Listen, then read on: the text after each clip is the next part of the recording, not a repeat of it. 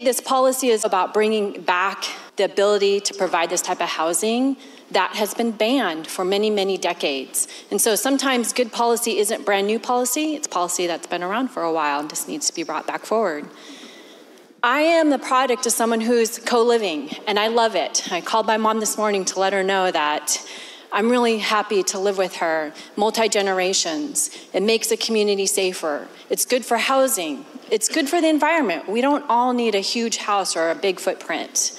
And today, that's what we're talking about, is providing more housing choices. We're completing the spectrum.